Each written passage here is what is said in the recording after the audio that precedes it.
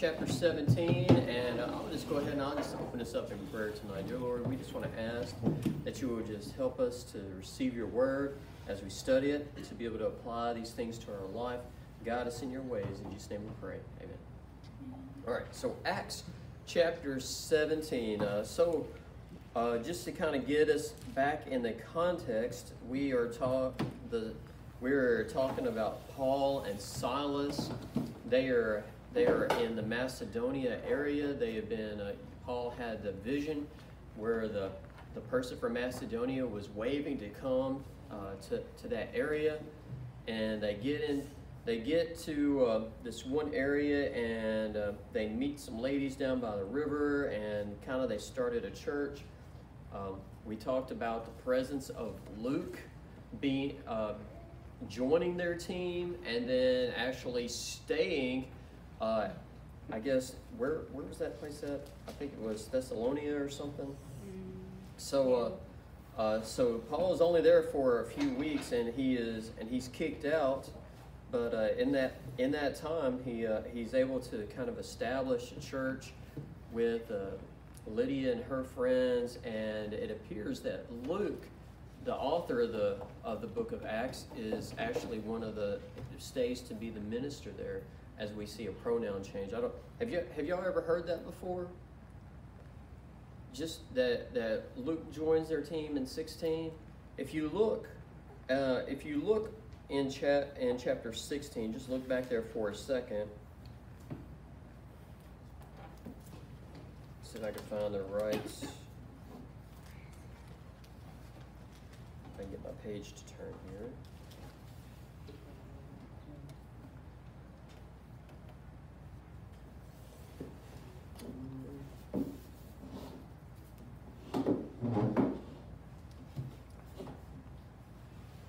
What are you looking for? I'm looking for the pronoun change. I thought I would be able to find it. Verse 10 and 11.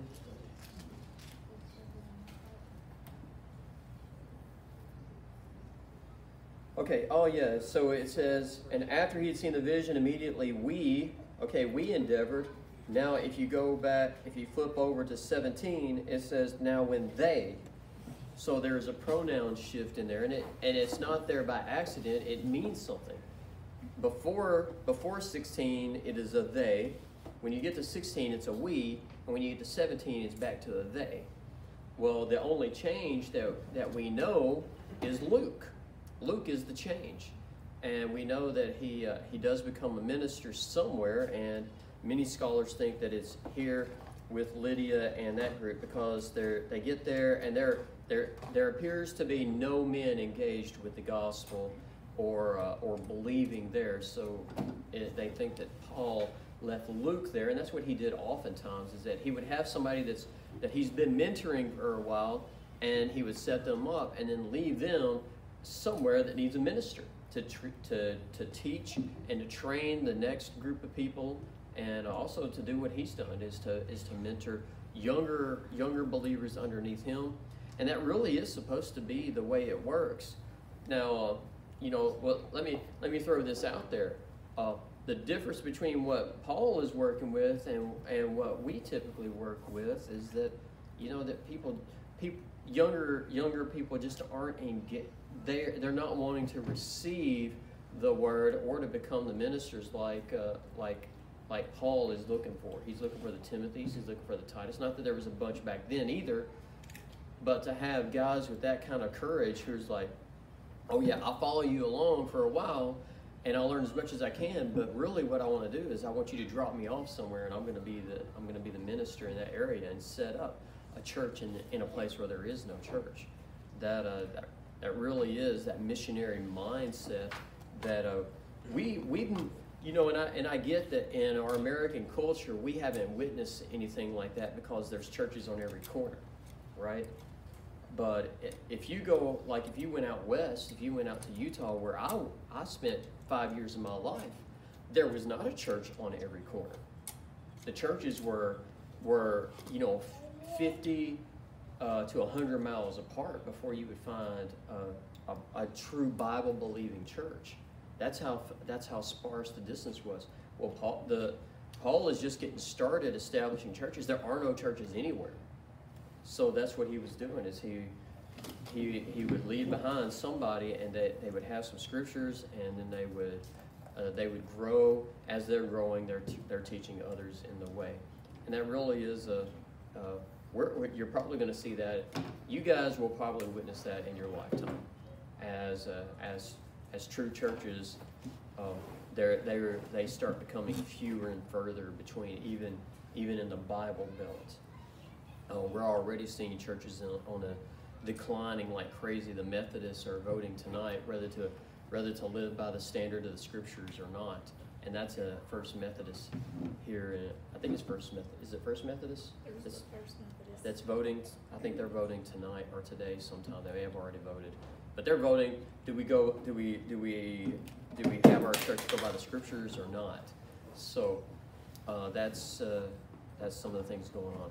So that's just kind of the context that we have. That Paul and Silas, they get kicked out of every place that they're going to. They're not allowed to stay very long. The area is very hostile to the gospel of Jesus Christ, and we're going to look at some of it tonight. How hostile the area is to the gospel. Let's look at verses 1 through 5 in chapter 17. Madison, you want to take on that first group of verses? Yes. After they passed through how do you say that? Amphipolis. Amphipolis and Apollonia, they came to Thessalonica, where there was a Jewish synagogue. As usual, Paul went into the synagogue and on 3 Sabbath days reasoned with them from the Scriptures, explaining and proving that it was necessary for the Messiah to suffer and rise from the dead. This Jesus I am proclaiming to you is the Messiah. Some of them were persuaded and joined Paul and Silas, including a large number of God-fearing Greeks, as well as a number of leading women. But the Jews became jealous, and they brought together some wicked men from the marketplace, formed a mob, and started a riot in the city, attacking Jason's house. They searched for them to bring them out to the public assembly. All right, so here, and I guess I told you wrong about Thessalonica. I was getting my lessons mixed up. Thessalonica is tonight. He was at Mysia or somewhere else before. But here we see that Paul has a plan. What's the plan as Paul enters in the city? Do you see that plan that's really initiated here? What's the plan that you see as Paul enters into a new city? What does he do? Where's the first place that he goes? Synagogue. He goes to the synagogue. Now, why would he go to the synagogue? Because there's a lot of people there, probably. Well, they are at least empathetic to the Scriptures, right? They at least, like, we like the Scriptures. Now, to fully understand Jesus, they are missing that information. Mm-hmm. So what he does is he would go to the synagogue and he would speak to them using the Scriptures that they already have. He would use the Scriptures that they already know and preach Jesus. He's like, this person that you're looking for has already come, and his name is Jesus. And anybody got an idea about what Scriptures that he might reference to be able to do something like that? That the guys in the synagogue, they already know these Scriptures. They love these Scriptures. Do you have any idea what kind of Scriptures that he might use? How about Genesis 3:15? Anybody know what that verse is? God tells Eve, you will bear a seed, and he will crush the head of the serpent. The serpent will bruise his heel. He will crush the head of the serpent. That's the first. They call him the Genesis 3:15 son. That's going to be born of a woman. That was the first prophetic mention of the coming Messiah. So verses like that. We've been waiting for millennia for this Genesis 3:15 person, and here he is. His name is Jesus. How about Isaiah 53? Anybody know what's in Isaiah 53? For unto us a child is born? No, that is Isaiah chapter 9, but that is a good one too. Isaiah 53 says, he was wounded for our transgressions, he was bruised for our iniquities. Oh my goodness, it's just slipping my mind. But y'all remember hearing those? That he was, the chastisement of our peace is upon him. So that's Isaiah 53. And then we have Psalms 22. Anybody know what Psalms 22 is about? About the worm. It talks about the worm. It details the whole crucifixion event on the Messiah.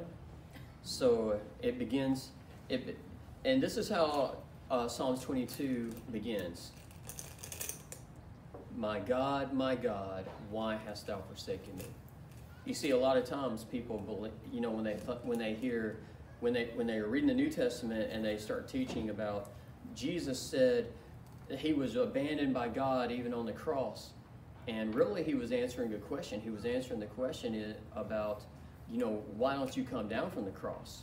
You healed others, why don't you heal yourself? Why don't you save yourself? And he answers their question by saying, my God, why hast thou forsaken me? Well, the way that the Jews would reference the scriptures is the first line of that portion. They didn't have Psalms 22 back then. It would just begin with Psalms, my God, why hast thou forsaken me? It wouldn't have coordinates. It wouldn't have an address. Our translators put that in there for us. So that's kind of what his plan was. Now, how was Paul's explanation received once he got to the synagogue? How did they receive him? Anybody? What does it look like in there? They were very receptive, or there was a lot of people. Yeah, there was a lot of reception, but there was a lot of not receiving. It was mixed, right? Mm-hmm. But there was some, and that's exactly what Paul was looking for. He wasn't looking for everybody. He wasn't looking for everybody to believe the message. He was just looking for some. Anybody ever been fishing before? When you go fishing, you expect to catch every fish in the lake, right? That's why they call it fishing and not catching, right? So I like to go catching. When I go, I like to go catching. But even at that, I don't plan on catching every fish out there. Well, that's what Paul's doing. He's like, I'm going fishing, and I'm looking for those that God has already been talking to, that are very receptive to the gospel. They're looking for answers, and I'm coming with answers. And that's really the way that God wants us to minister to other people out there too. He wants us, when you go out, you're going fishing, is really what you're doing. You're going fishing with the gospel of Jesus. You're not trying to catch everybody, but you're looking for those that are interested in biting. Anybody bass fishermen? Anybody like to bass fish? Y'all bass fish? You ever use a topwater bait? No? Oh man, y'all don't know what you're missing. A topwater bait is very much a reaction strike bait. I mean, when I was down in Louisiana, that was probably the best place to use it. But we would use a buzz bait. Now, a buzz bait makes a lot of noise going across the water. Just splash in, and you're like, nothing's going to bite that thing. It's making way too much noise. And then all of a sudden, you see this wave about 4 inches high heading towards that bait. And when it hits that bait, there is an explosion. It looks like dynamite and goes off in the water. That's a reaction bite. So that's the way he's going fishing. He's like, I'm looking for that reaction.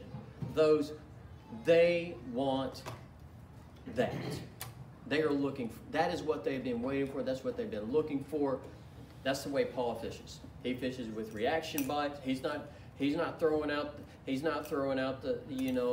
the worm right now. He's throwing out, I want a fast reaction bite. The one who bites this really, really, really wants it. That's what he's looking for. Now later on, whenever he's teaching, that's when he's using the more sensitive methods, really digging into the scriptures, kind of like what we're doing tonight. So we get there and the reaction's mixed. He does get a little bit of a following, but there's some people who really do not like what he's got going on. Let's look at verses 5 through 9. Kaylin, you want to take those? But the Jews became jealous, and they brought together some wicked men from the marketplace, formed a mob, and started to riot the city. Attacking Jason's house, they searched for them to bring them out to the public assembly. When they did not find them, they dragged Jason and some of the brothers before the city officials, shouting, These men who have turned the world upside down have come here too. And Jason has welcomed them. They are all acting contrary to Caesar's decree, saying that there is another king, Jesus. How far? Just to 9. And the crowd and city officials who heard these things were upset. After taking a security bond from Jason and the others, they released him. All right, so here we have the introduction to Jason. Who's Jason? Someone who helps them?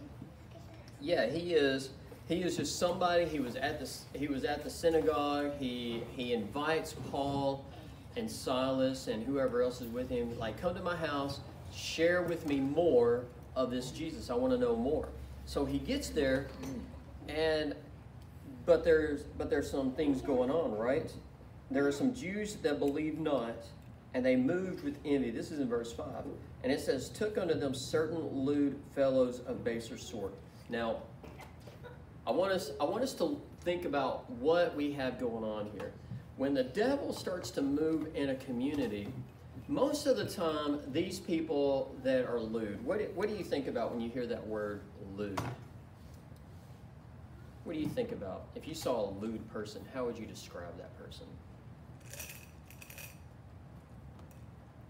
Y'all don't know what lewd means? Do what? Yeah, they have a lot of scandals, right?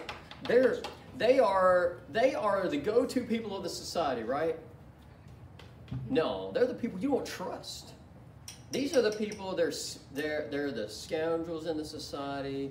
There's a lot of perversion that goes along with it. They use a lot of foul language. Their life is reprobate.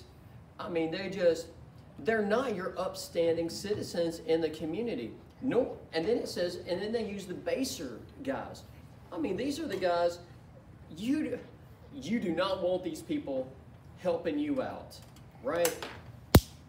But I'm gonna be honest, I have seen this with my own eyes, that when the gospel and the principles of godliness comes in on the scene, the ones that the city officials will listen to are not the cleaner guys. They're not the taxpayers.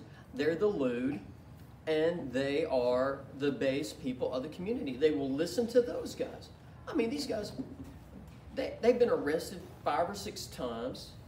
They're living in a rundown house or an apartment complex. It's like they're not your upstanding citizens here. They're problems. But when the gospel comes in on the scene and godly principles are being applied, those people, they stir those people up, and the city officials will listen to those rather than guys like Jason. Man, I'm trying to do good for my family. I'm hearing about Jesus. Well, Jesus matches the scriptures. I just want these standards in my life. No, these guys are turning our world upside down. You see, one of the issues that we need to understand as God-fearers, as believers in Jesus Christ, is that the world and this government that we have actually is under the authority of the devil. Does that make sense to you? He is the God of this world. He is running the governments, and he loves power. He loves power. But when the gospel really comes into play, the devil loses power and he loses control over people. One of the things that, and I challenge you, take a look at what's really going on.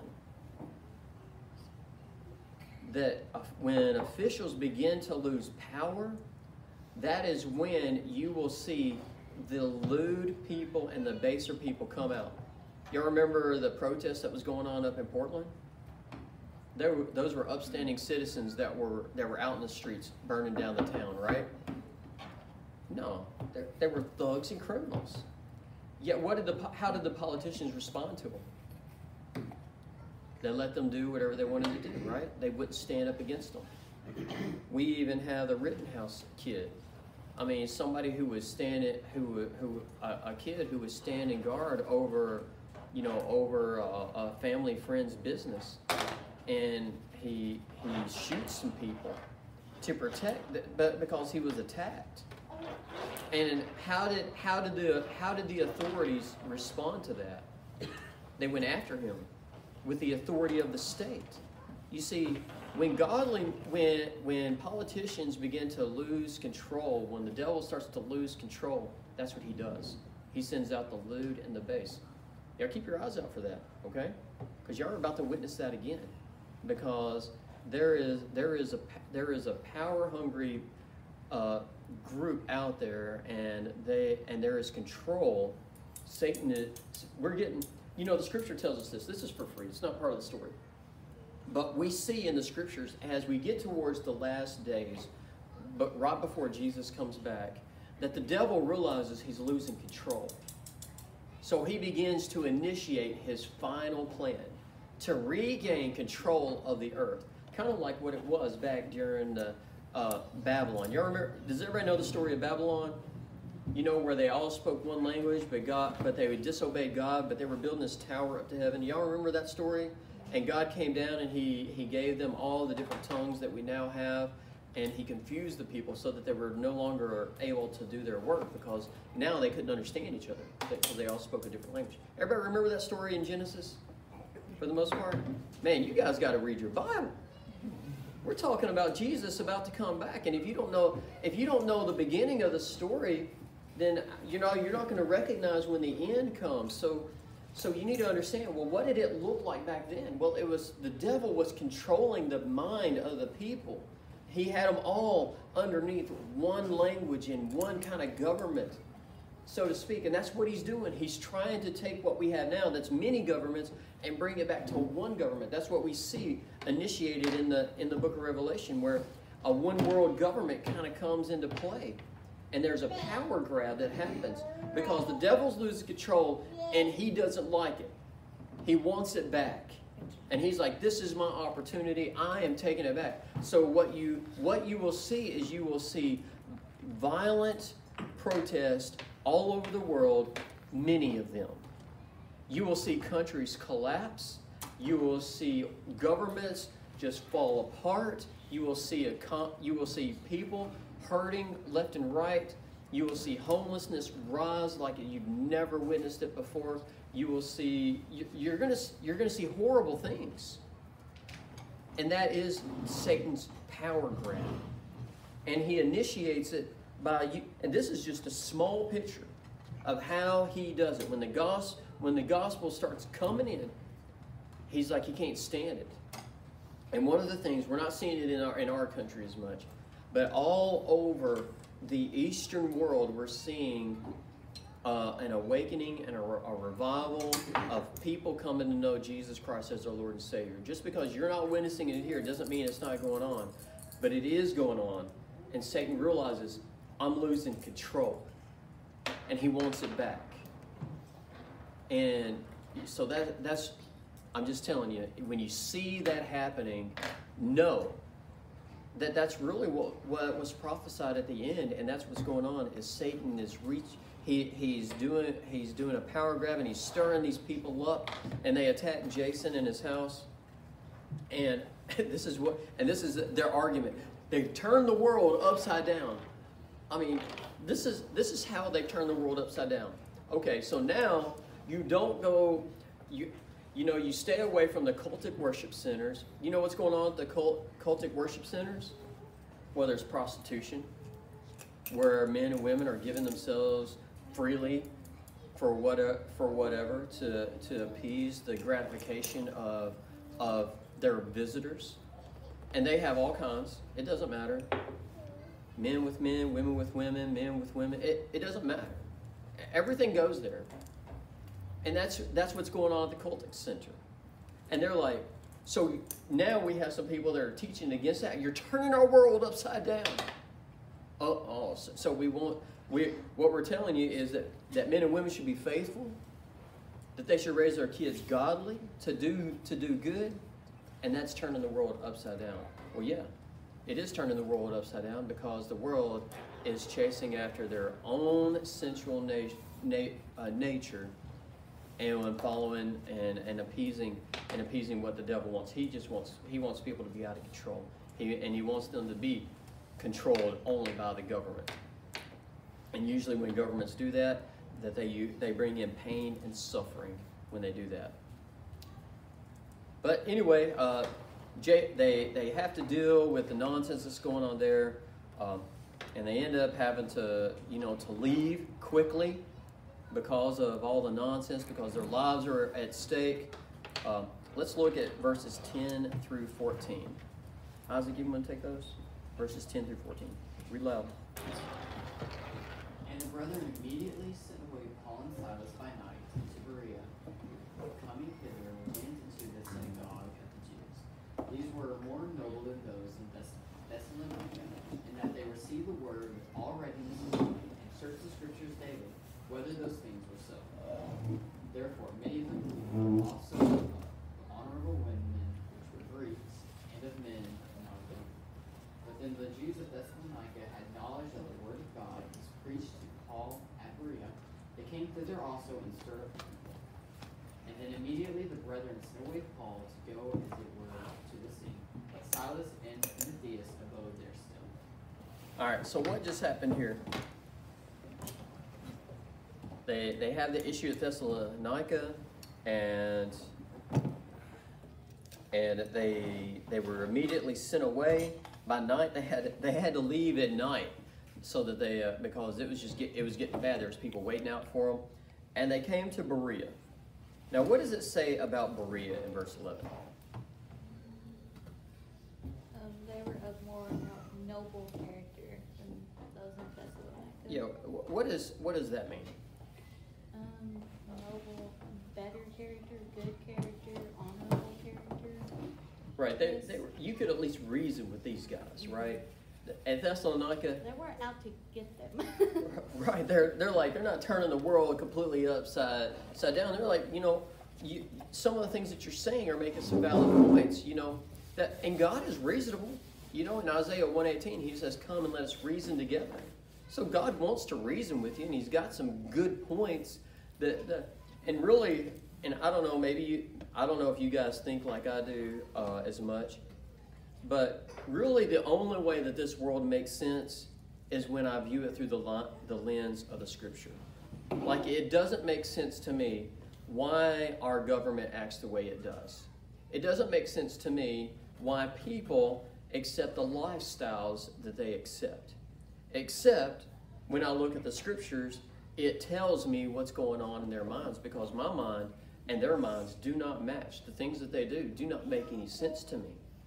Why would you make certain purchases with your money? Why would you buy things that you don't need in the place of things that you do need? Like, that doesn't make any sense to me. But it does when I look at the Scriptures. The Scriptures help me make sense of the things that are just crazy in this world. So looking through the lens of the Scripture will help you understand, I think, what's going on. And here the Bereans, that's exactly what they're doing. They're listening to Paul, and they're like, well, let's check this stuff out. Let's see if these things are actually true. And so what they're willing to do is they're like, well, let's look at the Scriptures. You're referencing the Scriptures. We believe the Scriptures. Let's look at those things. And that's what they're talking about. They were different. They were more noble in their character. They were more reasonable. They weren't as crazy, prone to a riot. And then look what it says in verse 12. Who became the believers there? Women as well as men. Yeah, and it says that they were honorable people, right? So we've got some people that they're looking into this world, and they're like, this world does not make sense. But whenever we start reading about Jesus and we start reading how it relates to the Scriptures, like, all of a sudden, man, this stuff is making sense. One of the things about believing is that it doesn't have to be irrational belief. You don't have to have blind faith. You can have reasonable faith. Things that make sense. You can look at the evidence and say, well, how does this evidence line up with the Scriptures? And one of the things that you would be able to do is, even if you take science. I love science. And I can take science, and I can take archaeology, and I can take history. And you know what I found out? That the better the science gets, the more accurate the history gets, the more archaeology is found, the more it promotes the Scripture. The more it just confirms that the Scripture is of honest integrity and tells us the truth. And it validates it, left and right, every single bit of it. I mean, scientists have just started figuring out that, that how big the universe is, but it expands and it contracts. Well, the Scripture says 18 different times that the universe stretches itself out. Well, that's something that they've just recently learned, and since some of you guys have actually been born. One of the things that was interesting back in I don't know, I can't remember when, it was like in the early 1600s or so, that a guy, I forget his name. Hey Ben, I need you to sit still, okay, buddy? That he's laying on his deathbed and somebody's reading the Scripture to him, and he reads this passage in Psalms that says that there's currents in the ocean. And he's like, well, if the Bible says that, there must be currents out there. So he started finding the currents in the ocean, and all of a sudden the shipping industry changed, because now they know where the currents are, and they can follow the currents in the ocean to make their shipping adventures quicker. So how long did it take? Well, science didn't know that, but the Bible did. And finally, science got caught up to the Scriptures. And that happens over and over all the time. So here we have the Bereans are looking for this information. They're finding it, and they accept the things that Paul is saying a lot easier. Now, look at. Let me see. I lost my place a little bit. Whenever we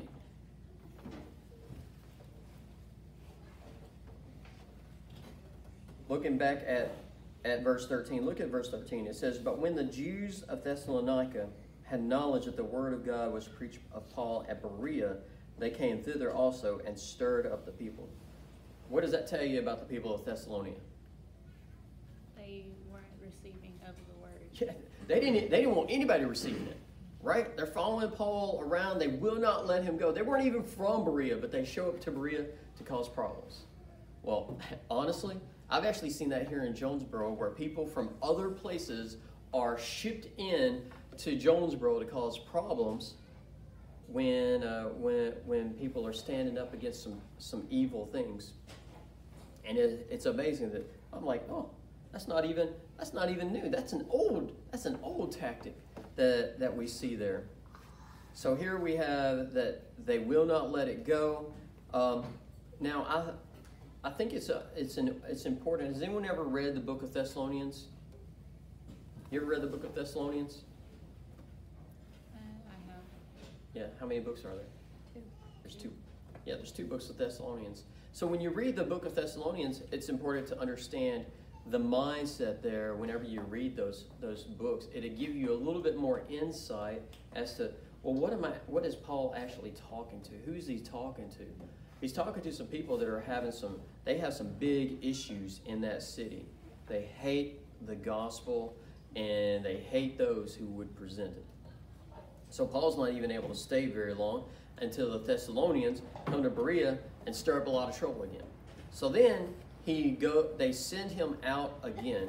Let's look at verses 15 through 21.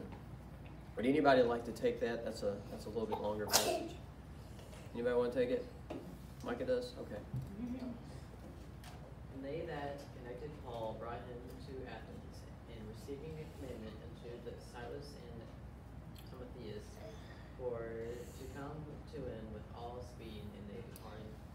Now while Paul waited for them at Athens, his spirit was stirred in him, and he saw the city wholly given to idolatry. Therefore disputed he in the synagogue with the Jews, with the devout persons, and the market daily with them that met with him, and certain philosophers and of the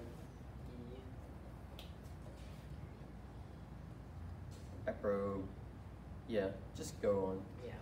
And the Stoics encountered him, and some said, "What does this blabber say?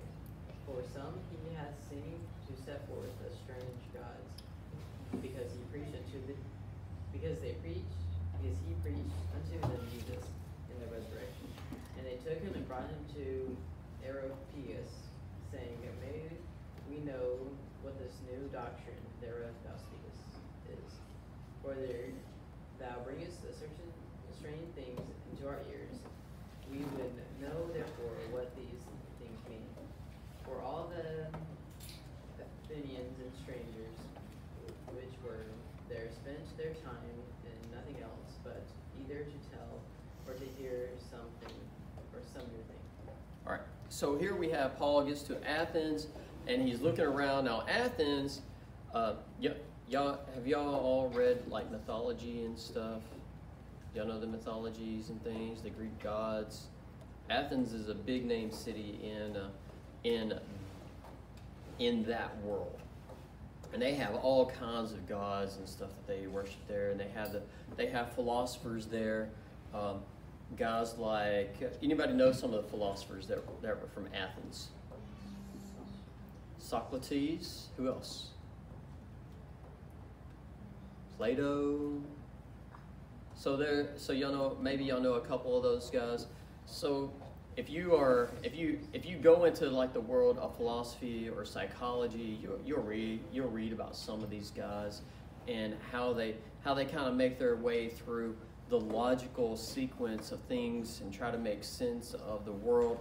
So really we have Paul come on the scene, and I wish I didn't think about it, but if I could have given you a chart that showed you how these guys come along, that Paul really isn't that far removed from guys like Plato and Socrates, the Greek thinkers. I mean, he's only maybe a couple hundred years behind some of them, maybe. I really can't remember precisely, but you know, I think that he knew about some of these guys. I think he knows what they said. He would even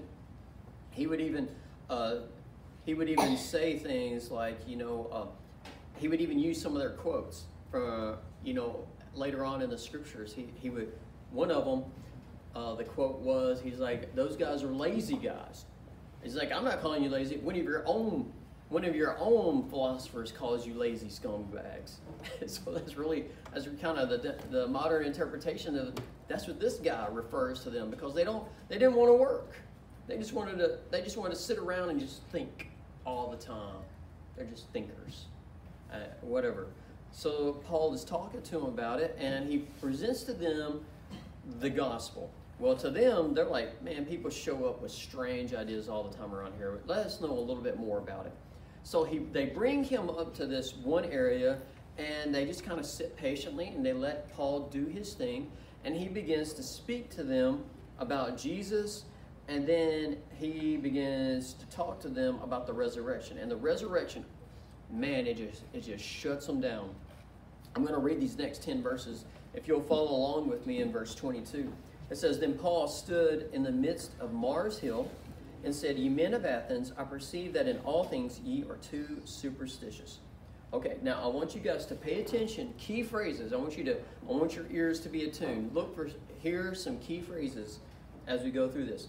For as I passed by and behold your devotions, I found an altar with this inscription, To the unknown God, whom therefore ye ignorantly worship him.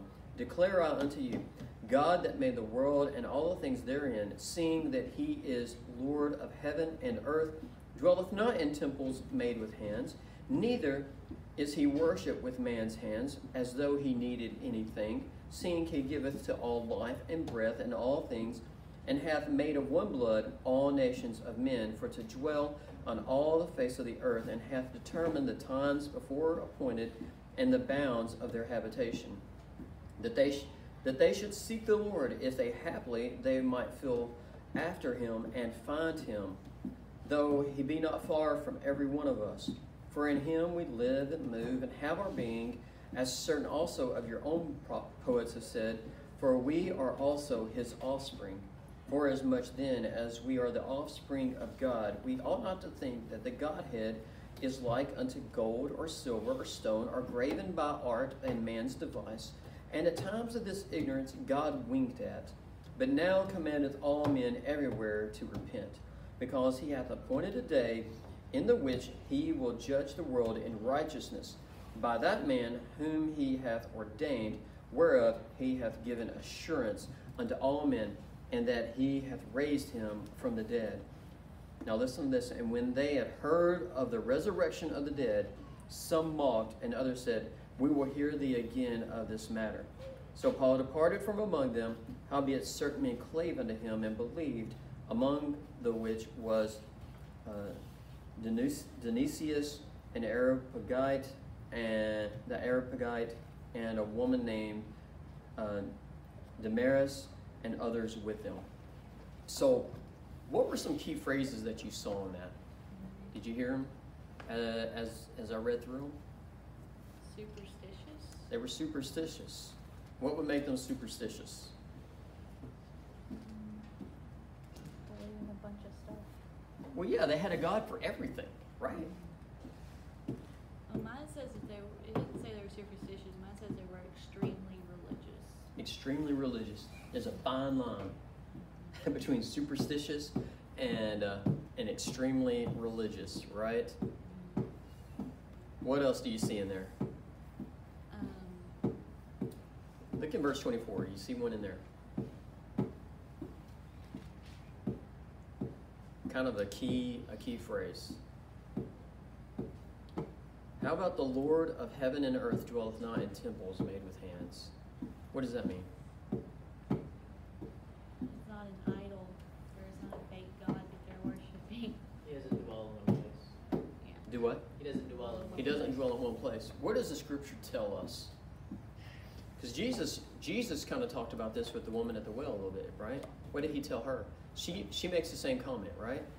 She says, the Jews say that we got to worship in Jerusalem, but our people here say that we need to worship here, and this is where we worship. It's like, well, who's right? And what does Jesus say? Neither one of y'all. Neither one. He says there's a day's coming in which you're not going to be able to worship God in a facility, but you worship God in spirit and in truth. That's what Paul is talking about. He says you're supposed to worship him in spirit and in truth. Well, what does that mean? What does that mean to worship him in spirit and in truth? That is not in one centralized location. You just worship him with yourself and your spirit in general, and how you act and how you carry yourself. Well, if you let's look at this like that. Let's say you have a really good friend. Anybody have a really good friend? What makes that person a really good friend?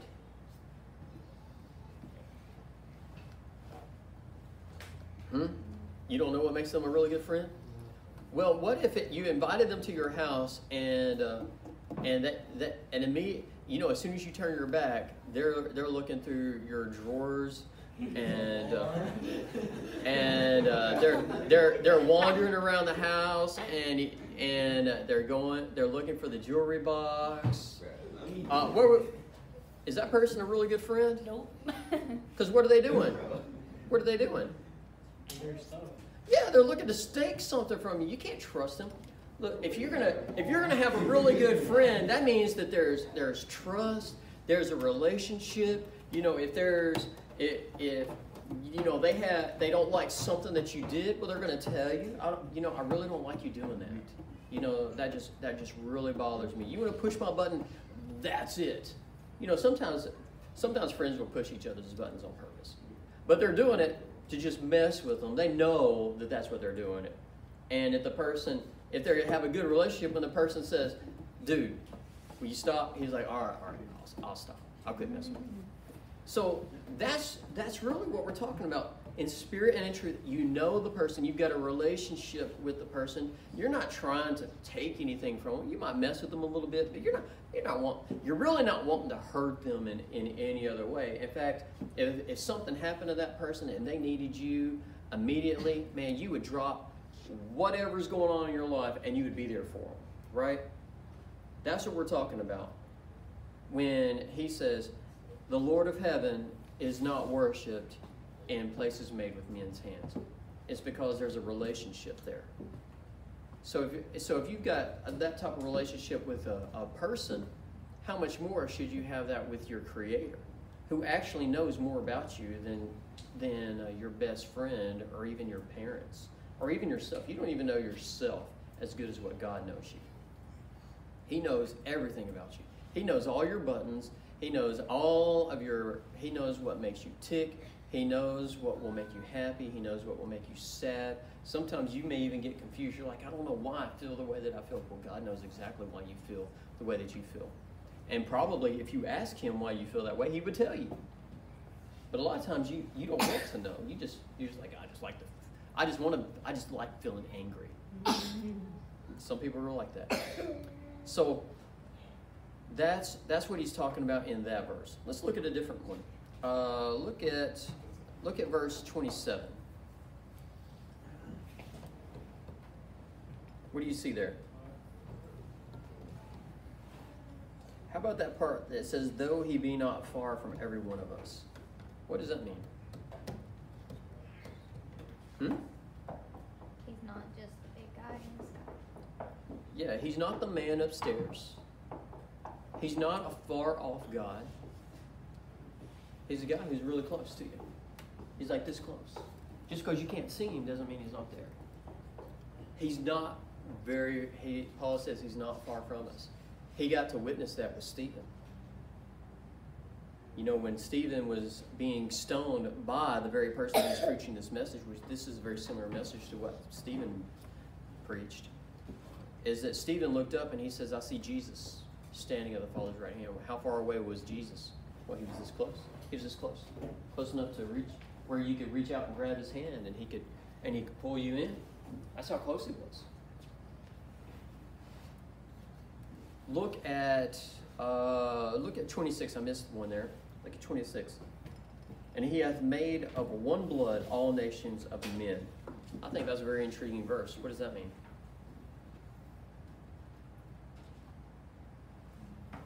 What does that mean? He's made of all nations, one blood. Nobody wants to talk about that? That means it doesn't matter if you're black or white, Italian, Chinese, African, South American, you all bleed red. All of your blood can be tracked all the way back, at least to Noah. Even further back to Adam. We all came from one blood. So what does that mean? God's not prejudiced. That just means he likes variety. Okay? I mean, you look around this room, you all look a little bit different, and that's okay. If you all look the exact same, it would bother me. You ever been around identical twins? Man, I hate that. It's trippy. We like variety. Why would you like variety in your life? I see everybody's got like different colored clothes on. Why aren't you all wearing like black or white? Because you like variety. Nobody has the exact same colored clothes on.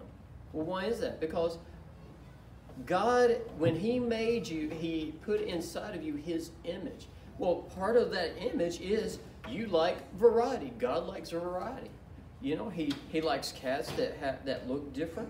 He likes cows that look different. He likes people that look different. That's why there's no difference between black or white or red or yellow or whatever. I want to wrap this up by looking at this final thought.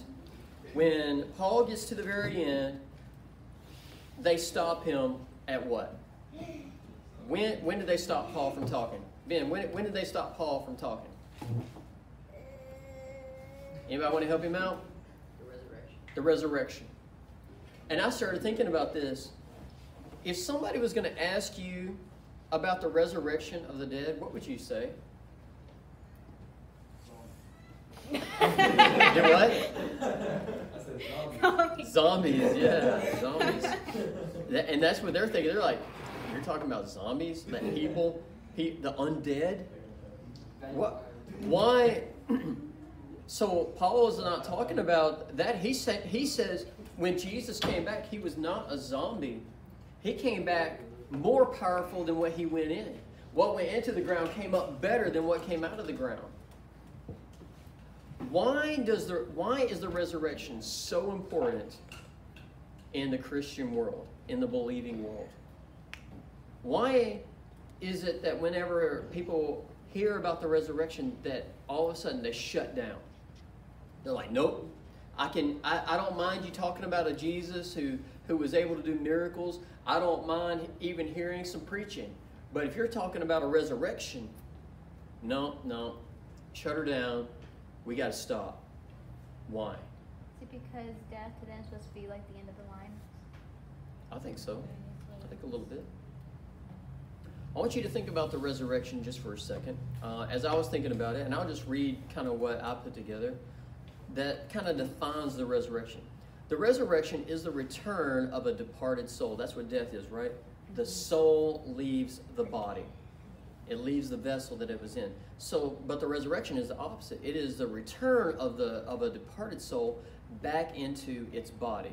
Now, the problem with the resurrection at the end is that when Jesus comes back, there's a resurrection that happens. People will be coming back to a body that is gone. Well, it's actually not completely gone. It's just it's in a different subject. It's in a different form, right? It turns back to the dust. That's what we see from Genesis chapter 3 and 19.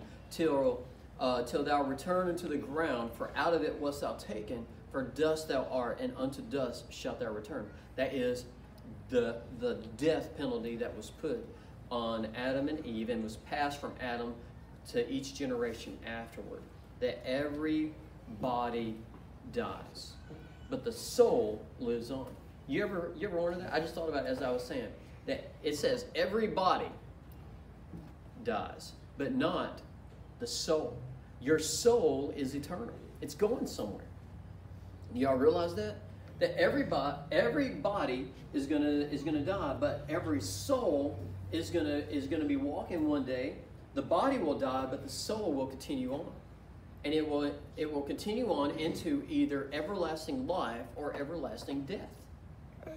The resurrection gives you back your body. Does that make sense? That's what Paul is talking about. But these guys, they're like, Ben, don't touch that, okay, buddy? So, but they're like, nope, shut her down. We can't have souls returning to a body. It messes up nature.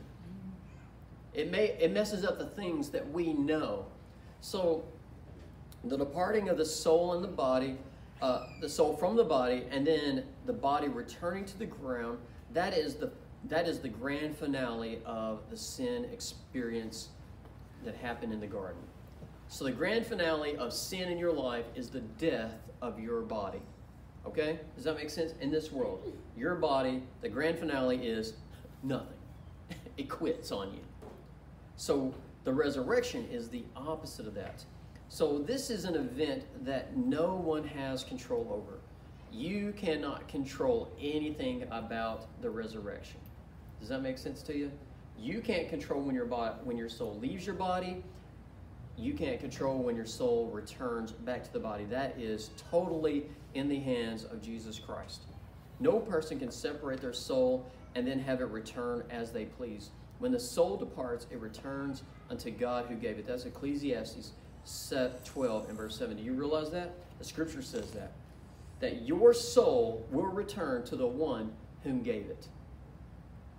God gave you your soul. Your parents gave you a body. So once that body quits, the soul will return to God. And what is it? You know what happens when it returns to God? It's judged. It's judged according to what it has done with the Lord and Savior Jesus Christ. What has your soul done with Jesus? Has it lived for him? Has it believed him? Now, the only one who was able to go against this natural process was Jesus Christ, who happened to be God in the flesh. He had complete control over his soul and his body. So when he was on the cross, he said, into thy hands I commend my spirit.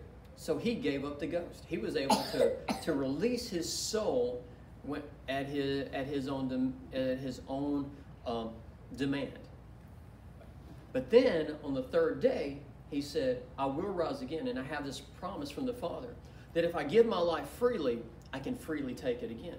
So after the third day, his spirit came back to the body. And the scripture says that his body would receive no corruption. It wasn't going to return to dust. So Jesus stopped the natural process. So that was the resurrection of Jesus Christ. Now he offers the resurrection to those who believe, and that he will give you a new body one day, even after this one is broken, because this is a broken body. The difference between Jesus' body is that it was never broken. It was not, and it gets kind of complicated. I don't have time to go into all the details. But his body sin was passed from Adam to the next generation. But Jesus' body was never went through that same process. His body came through the seed of a woman. A virgin shall conceive and bear a son. That's not typically how it works, right? So the resurrection is the opposite of what we naturally experience in death. The soul returns to its body, which is contrary to what we have accepted as natural life events. The resurrection event is the nullification of the sin experience and the unification of the original intention of life everlasting without a sinful mindset. So really, the original intention from God was that you would have your body and you would have your soul together forever. But sin caused that to stop, where your body will eventually die and your soul will return to God to judgment. And that is where it will either go into everlasting life or everlasting death, but it is an everlasting thing. It will be somewhere forever. And that should scare you to death if you don't know Jesus Christ as your Lord and Savior. Because when your soul goes to everlasting death, that is eternal separation from God. The scripture tells us that where it goes was not meant for that soul. It was meant for the devil and his angels. But it is where the rebellious go. If they follow the devil, then they will go to the same place that the devil's going to go. It is a place of darkness. It is the bottomless pit. The fire is not quenched. You ever been burned? You ever had a tongue so dry that it couldn't be quenched? That's what it will feel like for the rest of eternity. You think, well, man, I had a couple of days like that. We're talking about forever and ever and ever and ever. It never will go away. The worm doesn't die. You know how maggots eat the body? You will feel that for eternity. It should bother you to think, oh, that's something that could happen to me if I do not know Jesus Christ as my Lord and Savior.